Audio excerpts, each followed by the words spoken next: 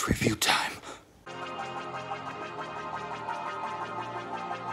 Searching is directed by Anish Chaganty and it stars John Cho and Deborah Messing. A father's worst fear comes to reality when his daughter doesn't come home and doesn't answer her phone.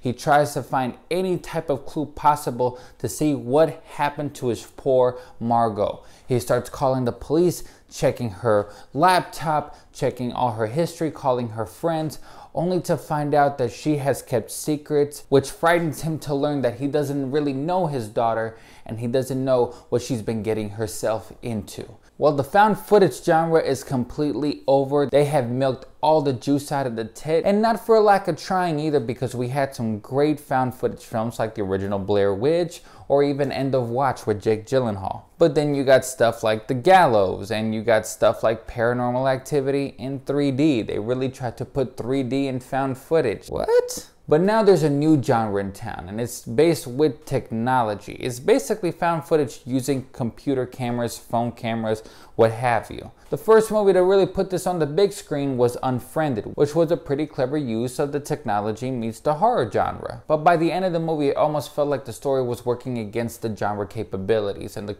technical capabilities. Now here comes Searching. The biggest compliment I can give this movie is how well they use all the use of technology to make a cohesive story move forward. From the father checking his emails, his FaceTime, his daughter's Facebook account, you'd certainly get the feel like you are in the father's shoes trying to find his daughter Margot. And while you don't feel like it's the first person point of view, here comes John Cho with a very captivating and strong performance. I mean, John Cho's been in the game for a long time. I mean, I could even go into debate that he coined the term MILF thanks to American Pie.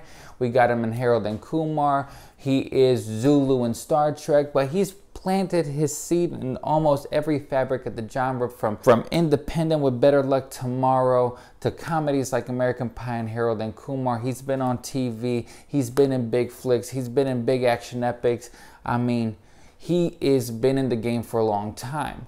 And now he's really showing how he can act in a very dramatic movie, and he brings his A game. From the get-go of this movie, you could tell that there's something broken, and it's all explained in the first 5 minutes of the movie that are very reminiscent to a movie like Up. Great use of editing. It's a very heartwarming and at the same time heartbreaking opening sequence. You gotta give John Cho a lot of credit because he carries this movie mostly on his back. The only other named actor in this movie is Deborah Messing, who holds her own and does a great job as well as the detective that just feels so personal in this case. And while this is a thriller that you've probably seen over and over again, this by no means is an original thriller on a story-based sense, but it's how they tell the story that is so captivating. Through this technology, you even get a sense of the Gone Girl vibe with how they start treating the father after a certain while. Once the daughter is missing, they almost start putting the blame on him. You see what Chaganty tries to do with the use of Reddit,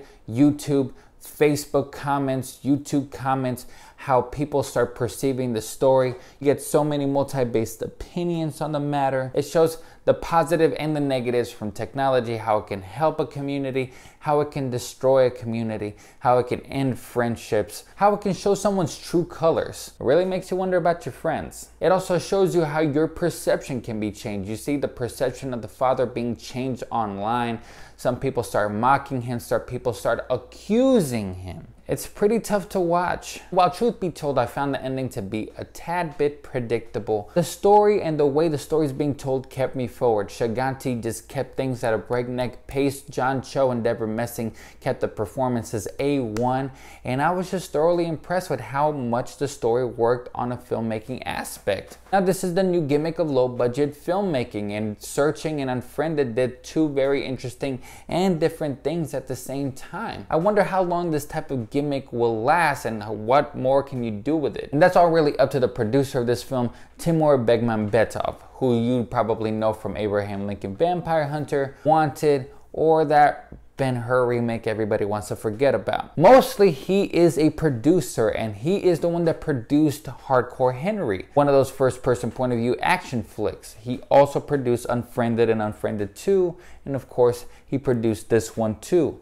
Now he claims that there's 14 movies using the same type of gimmick. So I wonder if we're really going to reach all 14 films. I find it highly unlikely. But all in all, I found this to be a great breakneck thriller. It keeps you on the edge of your feet. It has fantastic dramatic performances from John Cho and Deborah Messing. Shiganti does a great job directing. This is his first time filmmaking, and he does amazingly well putting the story forward with the technology and the editing use of the technology itself. I'm gonna have to give Searching a full 4 out of 5 stars.